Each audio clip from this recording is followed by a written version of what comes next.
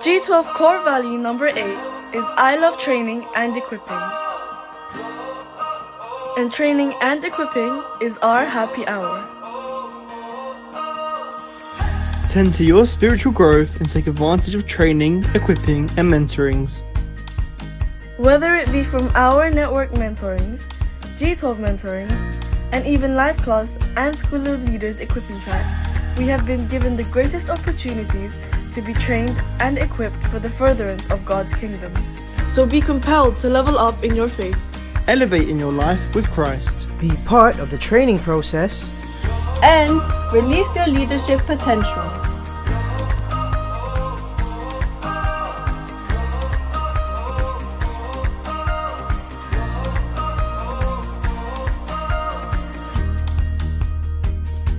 join the network mentorings with our very own Pastor Godofredo and Bat. This will happen monthly from 6 p.m. along with all our network churches. The presence of God will be so strong that my brothers and my sisters, when we go there, we are expected to work well. Amen. Praise the Lord. Another way we can be further mentored and trained is through the G12 mentorings with Bishop Oriel Baliano of G12 Philippines. To do this, to fulfill all righteousness, to fulfill all the principle of authority, we have to align. You will prepare the way. You have to obey the authority. And of course, we are also privileged and blessed to have a monthly G12 UK Leaders meeting and mentoring with Pastor Cesar Castellanos of MCI Bogota, Colombia. I pray that God will give you an anointing for multiplication where you could experience supernatural reproduction in all that the Lord has entrusted you. To stay updated with all these new mentorings, head on over to our Instagram and Facebook page and follow us for all the announcements and further details. Part of our happy hour is also the life class and School of Leaders equipping track where we witness precious souls level up in the ladder of success.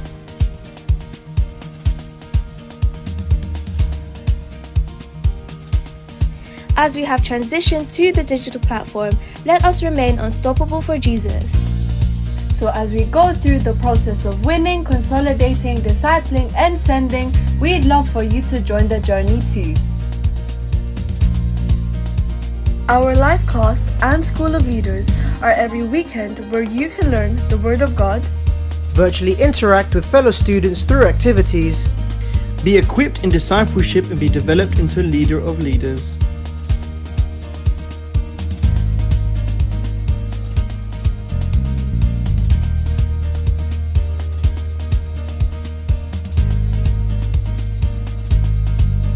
And we're excited to let you know that a new life class batch will be coming soon. So if you're interested, contact your cell leader or the person that invited you. we believe that the best is yet to come. It is very important that we should be equipped in everything that we do, especially in evangelizing to other people. He commanded us and gave us authority to make disciples. This is our mission now. We do this out of love. That we in the leadership, in the life class, in the equipping process, that all of us, we will let our Lord Jesus Christ to reign in our lives, because there is a work to do. There is a job to specifically do. But my brothers and my sisters, Jesus is telling us, if you do this, when you go, preach your lives, your gospel lives, win them, baptizing them in the name of the Father, the Son, the Holy Spirit, and teaching them to obey the promise of God. I will be with you until the end of the ages.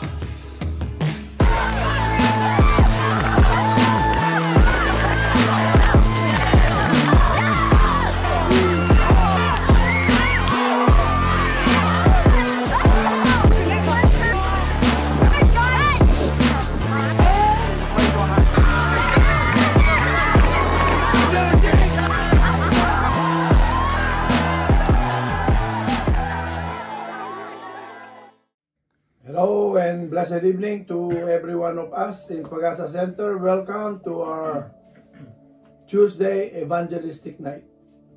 Tonight we will be with Brother Ben Butawan, who will be preaching evangelistically regarding the topic of nothing is impossible with God, according to Luke chapter 1 verse 26 to 38. And so tonight, I believe that as we will listen and focus to the message of God, I pray to God that every one of us will gain from this message. And to all of you who are our guests, our visitors, welcome to this Tuesday Evangelistic night. It is the desire of the church, our church, Pag-asa Center, to reach out to as many people regarding the Word of God. And so we focus on really preaching the message that God wants us to preach so that people will be attracted to Him. And hopefully tonight, aside from us who have already been attracted to Jesus, may others will also be attracted, because through His Word, which is alive and powerful, that can change our lives, may we be able to get what God intends us to get tonight. And so, again, welcome, and again, focus. Let us now pray. O God our Father, we honor you, we worship you, we adore you, and we continue to declare that you alone is God, and you are Almighty, Sovereign, that you created all things, and you sustain all things, and you own all things. We continue to humble ourselves and telling you, O God, that we are dependent on you. We cannot do anything if we are disconnected with you.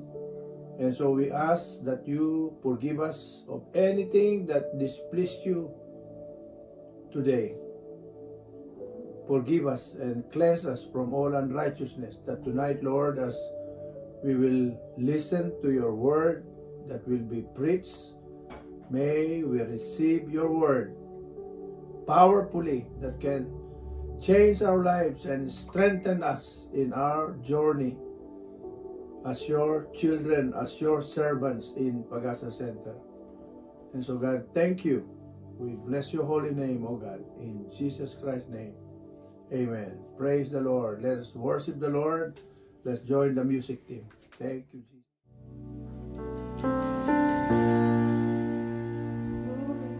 Hallelujah, God. We worship you, Jesus. Not only today, O God, but forever, O God. Hallelujah. You are here, Jesus. Hallelujah. And we sing. You are here, moving in our midst. I worship you. I worship you. You are here, working in this place. I worship you. I worship you. Waymaker, miracle worker, promise keeper, light in the darkness. My God, that is who you are. We sing this. Waymaker, miracle worker, promise keeper, light in the darkness. My God, that is who you are. You are here, turning things around.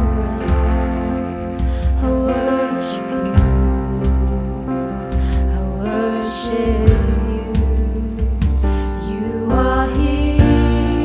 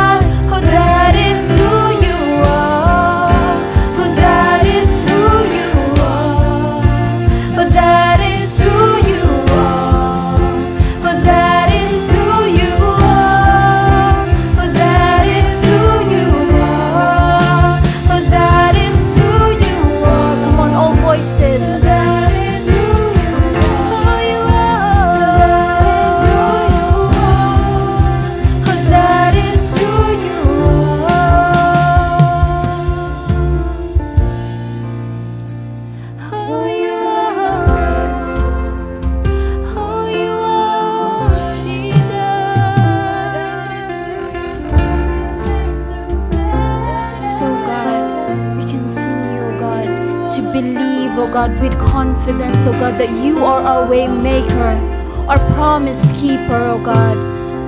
Yes, oh God. Even when I don't see that you're working, even when I don't feel that you're working, you never stop working. You never stop working. Even when I don't see that you're working, even when I don't feel that you're working, you never stop working. You never stop working. Even when I don't see that you're working, even when I don't feel that you're working, you never stop working. You never stop working.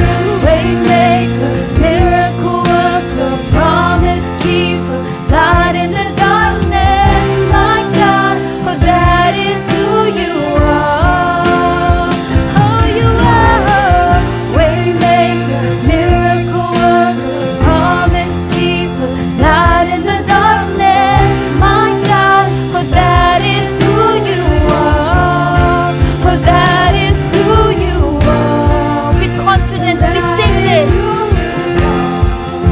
Oh, that is who you are. Oh, that is who you are. Oh, that is who you are.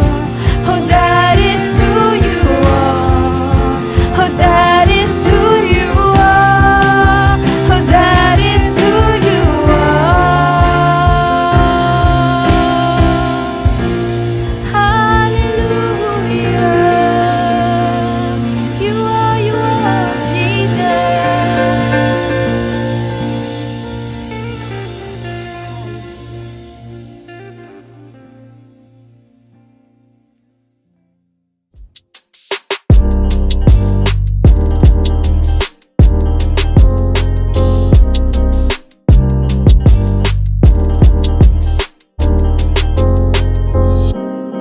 Blessed evening, everyone. I hope you're all well seated and ready to hear the word of God today.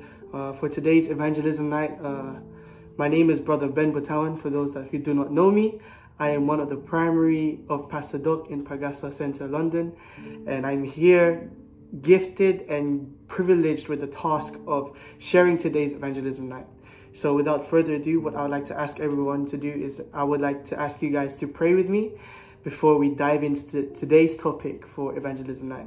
So let's just bow our heads and close our eyes and pray. Heavenly Father, Lord, we just thank you for today. We honor you, we worship you, and we adore you for who you are in our lives. God, we ask right now if there's anything wrong in our hearts, forgive us right now. We ask for forgiveness.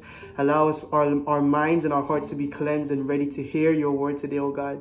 Lord, that you will continue to be with us and that you will allow your precious blood, oh God, to make us new and as white as snow, as pure and as white as snow. So Lord, we just thank you for the opportunity to come to gather today, even online on Facebook, to speak and to hear about your message, Lord. And I pray that as your vessel, Lord, let your word be spoken through me, that what we will discuss today in today's evangelism night, Lord, let it be of your word, of your gospel, and of your truth.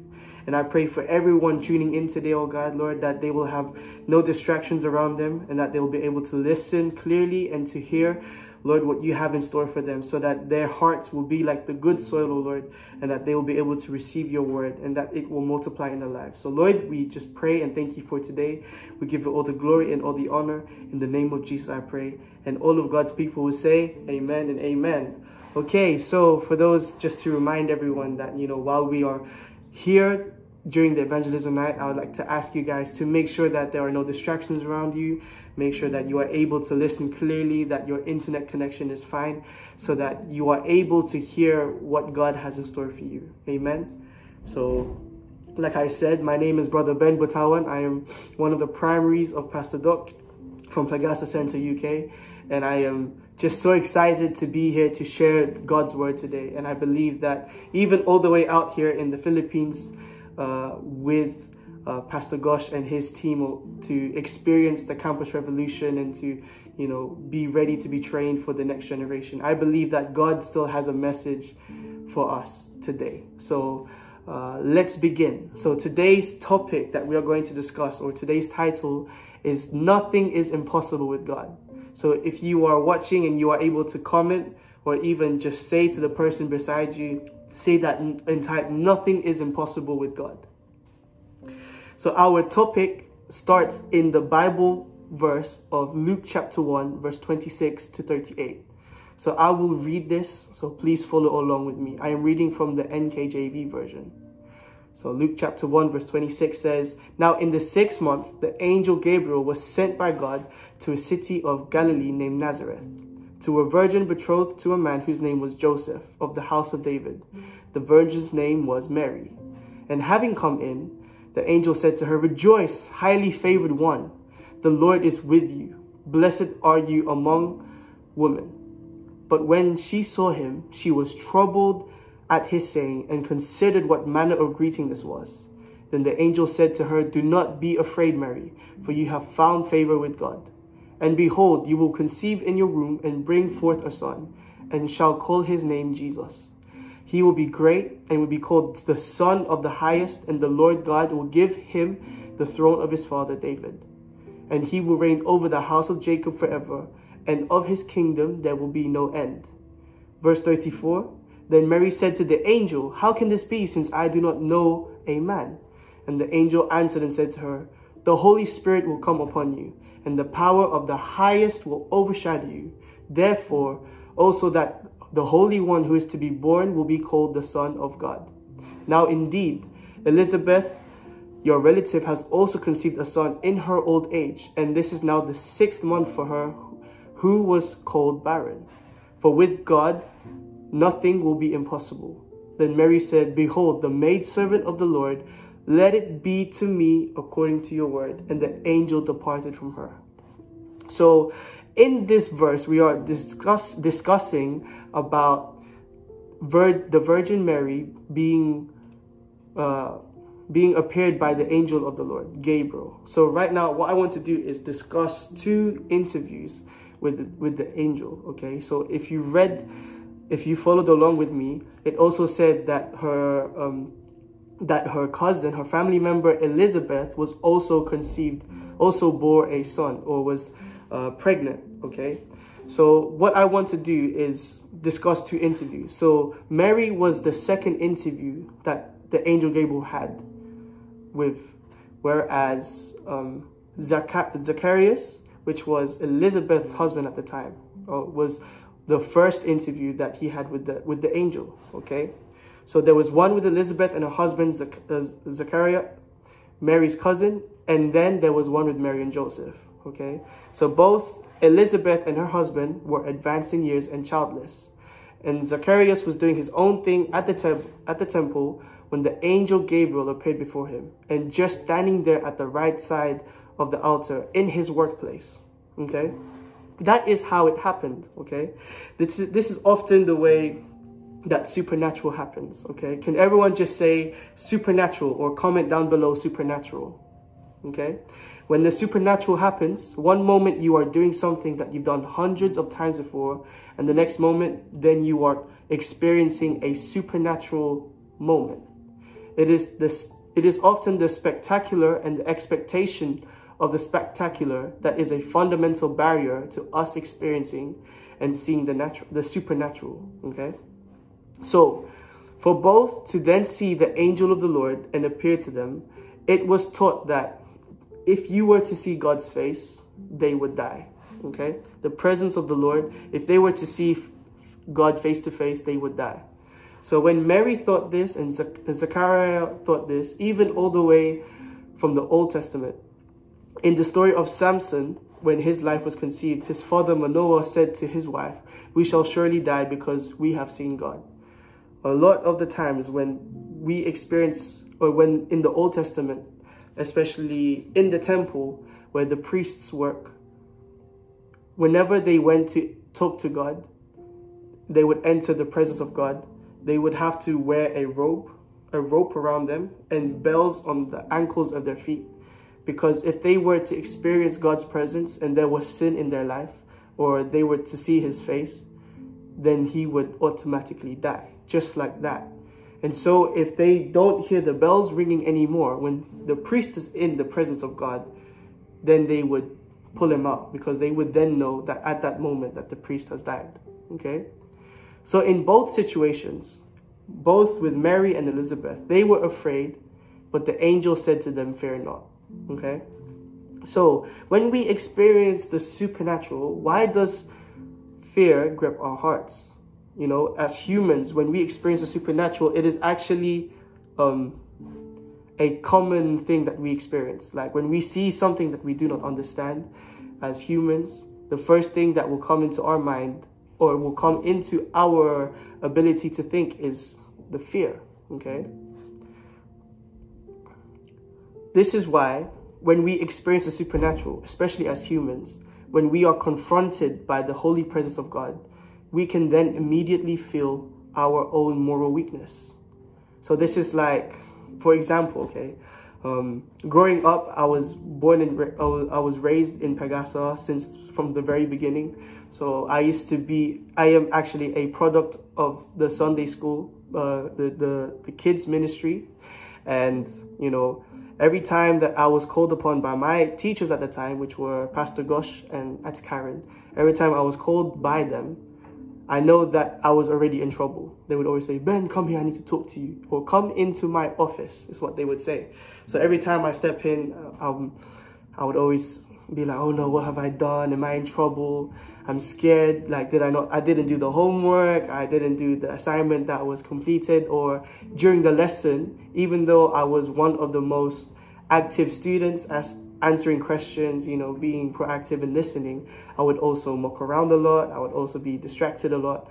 And of course, I believe that, you know, by God's grace, I am no longer a troublemaker, but a disciple maker. And I believe that it is because of what I've gone through in Sunday school, what God has put me through, that I can now say this with my heart's content, that, you know, I am no longer a troublemaker, but a disciple maker. Okay? So when we then see the supernatural, okay, when we feel the presence of God, do we then also have that kind of experience? We think, what have I done? Am I in trouble? You know, when I get in trouble by my parents, or even when I would get trouble in Sunday school, I would have a quick flashback. Does anyone ever experience a quick flashback of their lives when they are caught, or they are being summoned, or they experience someone calling out to them, like, Ben, come here? Then I'm like, oh my days, what did I do? And then I have a quick flashback. I try to think of everything that has happened in the last 2 weeks of whatever happened, and to see whether or not I am at fault or not. Okay? Even recently, you know, Ate Karen called me at my big age, and I still, because of my human nature, I still thought that I was in trouble. I was thinking, I had a quick flashback. But it was actually not because I was in trouble. So I just want to thank God, you know, shout out talaga. Speaking my Taglish, I'm learning a lot, especially here in the Philippines. Okay? So in the Bible, especially in our passage for today, in Luke chapter 1, in verse 30, it says that the angel said to Mary, do not be afraid, Mary, for you have found favor with God. So as Christians, when we experience the supernatural, we ought not to fear, because the supernatural is how God is dealing with us. When God deals with us in the supernatural, it is because God is dealing with us in grace and not in anger. But another reason why humans would get scared is because we fear what we do not understand or control. So how many of you guys always want to be in control, or want to be to understand the whole situation, or to be in control of it? So in both scenarios of Mary's and Zechariah's reaction to the Gabriel angel, Mary chose to have faith concerning what was beyond her understanding, whereas Zechariah chose to disbelieve. Okay? Now, when you hear about the concept of God, about the divine, or the claim of Jesus Christ being the Son of God, you are faced with his gospel, the good news that Jesus died on the cross as a substitute for all, for sinners. He shed his blood to wash away the stains of our immorality and our transgressions against God.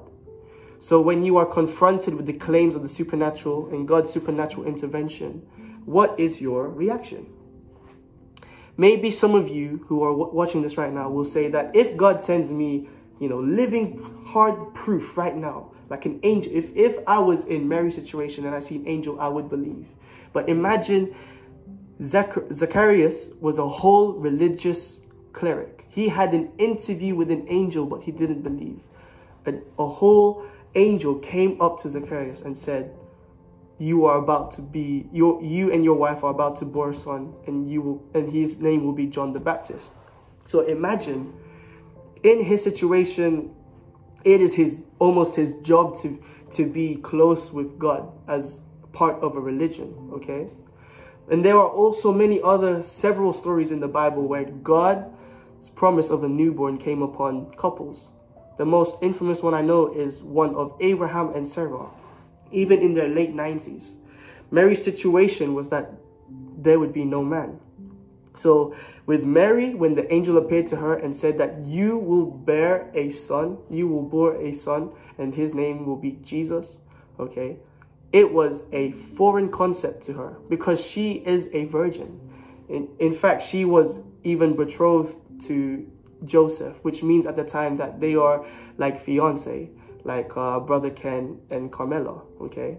So, hypothetically, if I was to put myself in Joseph's shoes, and if I had a fiancé or a girlfriend, and one day she came to me and said, I'm pregnant, I will go crazy because, as a fiancé, we would not have been intimate yet, okay? So for then I will ask, who or how did this happen? And then for her to then say the Holy Spirit, at this day and age, or even at that time, you know how much respect I have for Joseph, because it is so hard to believe that, your virgin fiance, wife-to-be is now pregnant and she's saying that it's the Holy Spirit, okay? So imagine even what Mary was going through, the woman, a young woman, a teenager in fact, yeah? This kind of thing is incomprehensible. It's just something that you cannot understand. But the simple answer to how this is possible is God. It is all God. From the beginning of the Bible, it doesn't show you or explain that how everything came to be. It just said that in the beginning, God created the heavens and the earth. The answer is God. You cannot understand it on your own, okay? On your own thinking, on your own mind. The Bible says that God says, my ways are higher than your ways and my thoughts are higher than your thoughts. For us to even try to comprehend the level that God is at, we cannot, okay? But, and I say this, when we know that the answer is God, even Mary was not able to wrap her head around the situation. But what Mary did was even more powerful, because what she did was submit herself to the will of God, okay? It said in verse 38, Mary said, behold, the maidservant of the Lord, let it be to me according to your word. And this, let it be to me according to your word, is such a powerful phrase. It shows the level of faith that Mary was able to have. And I want this kind of faith, not only just for me, but for everyone who are believers, for everyone who are disciples, who are even watching this online, okay? Now, this is the difference between Zacharias and Mary. To submit to the will of God when you know what is happening is easy, yeah? It's easy to know when you have a whole step-by-step plan of everything that is happening, or even it's easy to submit to the will of God when you're the one in control at that moment. Like, you know that, oh, I'm going to do this, I'm going to do that, this is going to happen, I'm going to do this a certain way and this and that a certain way, okay? But the supernatural happens that even when you cannot wrap your head around it, you still choose to submit to God's will. Let it be to me according to your word, okay? The point of the Holy Bible, yeah, the word of God, is not meant to be understood by us, but it is meant for us to believe in it, okay? The word of God is for us, the purpose of the word of God is so that it can be believed in. And by reading through it with the help of the Holy Spirit, we can see and hear God through His Word. So if you are still finding it hard to believe wholly on the Word of God, the Holy Bible, maybe because of Western materialistic worldviews or advancement of modern medicine and science, then let me tell you this, okay? The way that God has created us humans comes with 3 components, okay? It is not the head, middle, torso, and the legs, okay?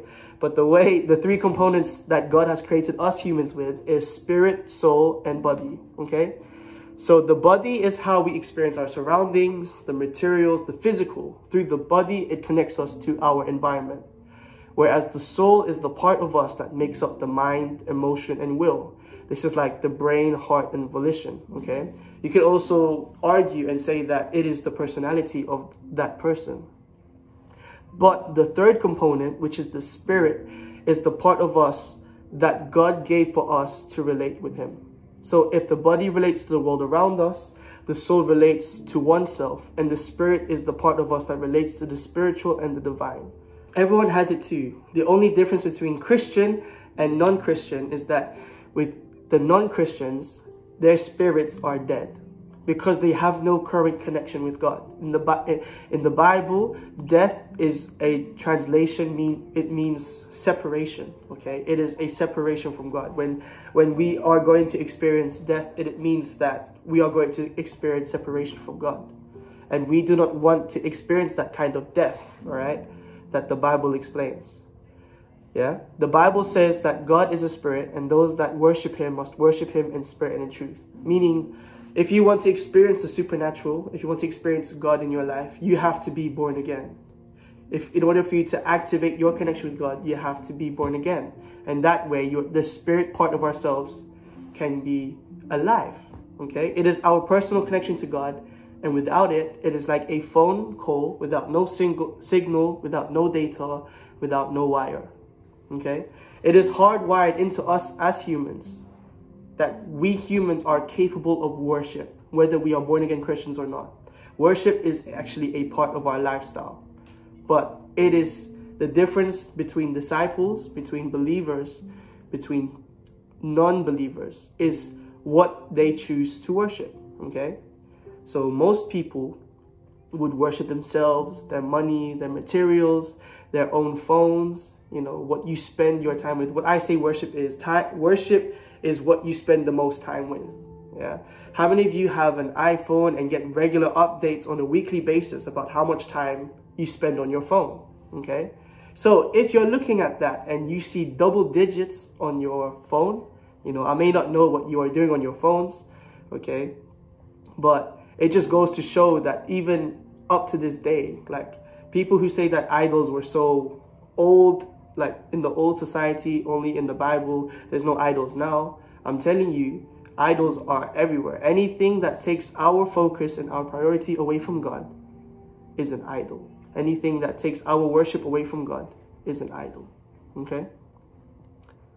So, for us to understand how we can be more like Mary, to have that supernatural faith, is that we need to encounter God in the spirit and not in the mind. Many Christians today who leave the church, many Christians who leave Christianity, it is because they were only experiencing and encountering Christ in the mind and not in the spirit. Okay? You think that if there was hardcore evidence of a scientist disproving the Big Bang Theory or proving the origins of creation with the Creator, that, you know, everyone would believe as Christians. But we cannot comprehend with our minds. You can even disprove every atheist in every argument, in every theory. And believe me, I've had my fair share of arguments even against other denominational Christians, okay? But this is not how we bring people back to God. You think that by disproving all of the atheist theories that we can bring them back to God? For me, I would rather lose an argument to win a friend than win an argument to lose a friend. Okay, let me say that again, because some of you guys are in a position where you are able to win, but because you don't want to lose an argument, you cannot win your friends. So let me say this again. I would rather lose an argument to win a friend than win an argument to lose a friend. Okay? God doesn't want us to win arguments against people. He wants us to be used so that he can save their souls. Yeah? God doesn't want us to win arguments against people. He wants us to win people.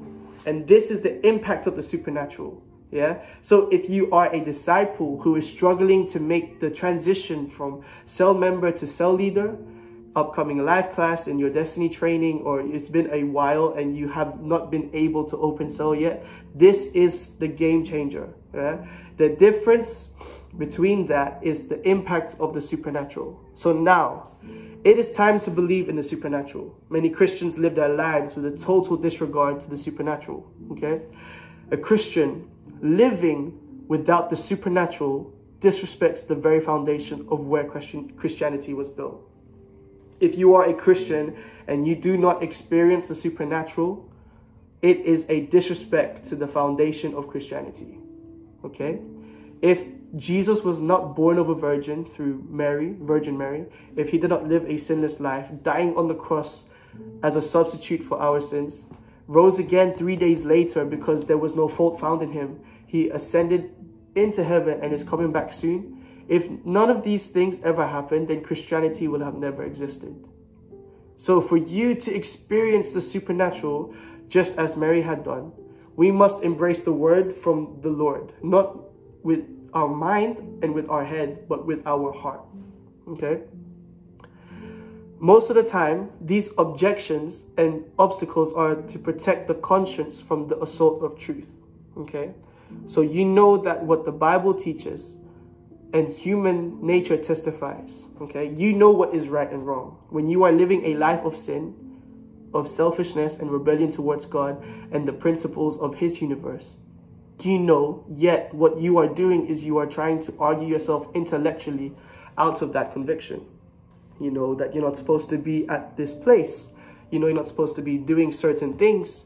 But then you always create excuses for yourself saying, you know, this is just a one-time thing. Or, you know, like, I'm not going to do it again. It's only a little. You know, you try and convince yourself that what you are doing is okay. But you know deep down that it is wrong. And you know the difference between right and wrong. Okay? So why does this happen? This is actually one of God's way of engaging with us, of how he speaks to us. The conscience is one of the ways our human spirit engages with the supernatural.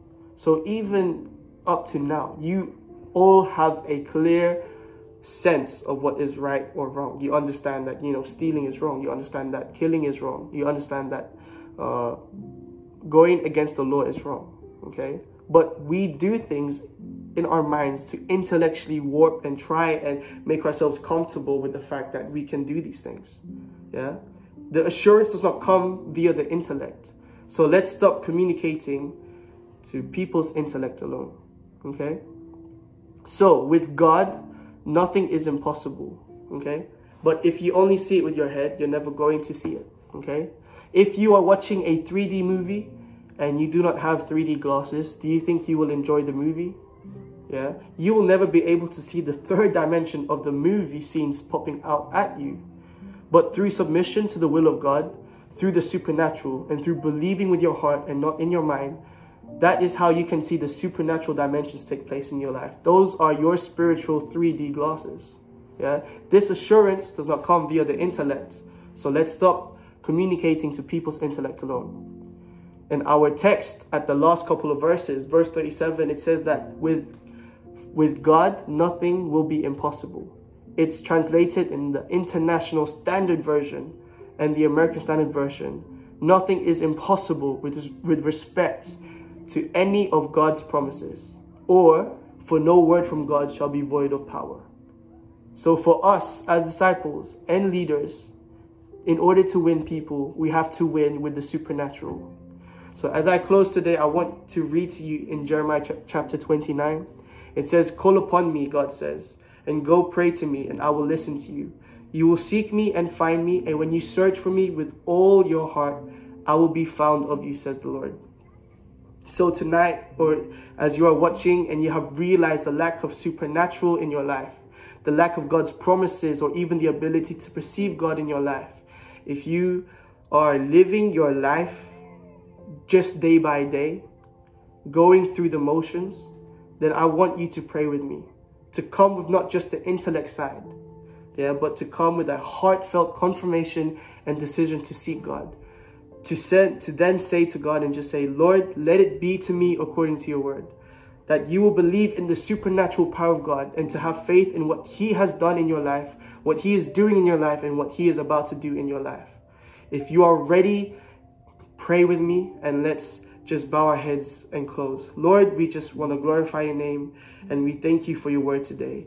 We thank you for us believing that we know that there is nothing impossible with you, that your word will not come with void of power, but Lord, let your word speak life into us right now. So Lord, I pray even for all the people listening and tuning in right now, Lord, if we feel like we have not experienced the supernatural with you, Lord, if we are lacking in our connection with you, Lord, I pray that you will ignite us with your Holy Spirit, oh Lord. Allow us to be ready. Let us drop our mindset. Let us have an open heart and an open mind to believe in your word. And Lord, I pray that you will continue to be with us, oh Lord. Let your Holy Spirit continue to guide us and shadow us and be with us, oh Lord. That we will be like Mary and we will say, Lord, let it be to me according to your word. That if I am a disciple, if I am a cell member, Lord, I believe in the supernatural ability to make me into a cell leader. If I have an open cell, I believe in the supernatural ability to close my 12. If I have a closed 12, I believe in the supernatural ability to build my 144. That you have declared this in your word for us. Lord, if I am someone who has not activated my spirit, my connection with you, if I feel like I am my spirit is dead, if I have not been born again or believe in God, Lord, I ask right now for you to come into my heart to be my Lord and Savior, that you will be the one to lead me, to guide me. And I come with a heart that is submitted to your will. I come with the mindset ready to experience you through your word, that I will be ready to be led by your Holy Spirit. So Lord, I thank you for today. We give you all the glory and all the honor. In the name of Jesus, I pray. And everyone says amen and amen. So if you have prayed that prayer with me, I just want to thank you all for listening and tuning in. If you have been invited and this is your first time, I would like you to then go and message or be straight into contact with the person that invited you. If you are a cell member who has not been in touch with their cell leader lately, I would like you to go and reach out to them. And even for those who are leaders or leaders or potential leaders, I want you guys to go and make a move right now. Believe in the supernatural and let God use you just as he used Mary, just as he used all those people in the Bible. And let's declare with our heart, let it be to me according to your word. Thank you. God bless and have a wonderful night.